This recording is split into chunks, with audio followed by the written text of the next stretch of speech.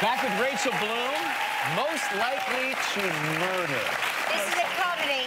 It is a comedy. Yeah. But you can't tell by the name that it's a comedy. Well, no, it's kind of an ironic title because it's like most likely to in the yearbook, but most likely to murder. There should be a ...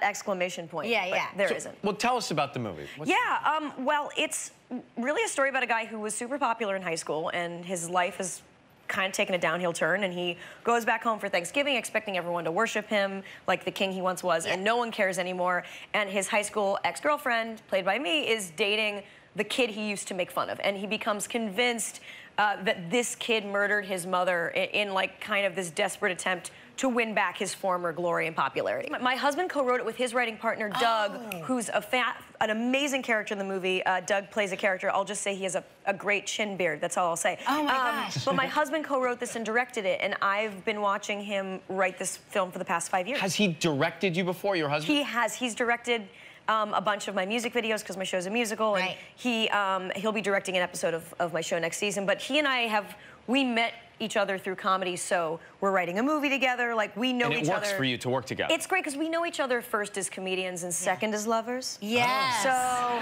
but it's right great. way. I mean, necessarily in that order. But it's wonderful because, I mean, I could go on and on about how wonderful my husband is, but there are a lot of people in comedy who are quite talented, but use their talent as a way to make other people feel bad about themselves. There's this kind of competitive, like, I'm gonna use a joke to compete with you and assert my dominance. And my husband is just so the opposite of that. He's so funny and he's so smart, but also so compassionate and just wants to use it to reach out to people. So it makes him such a wonderful director.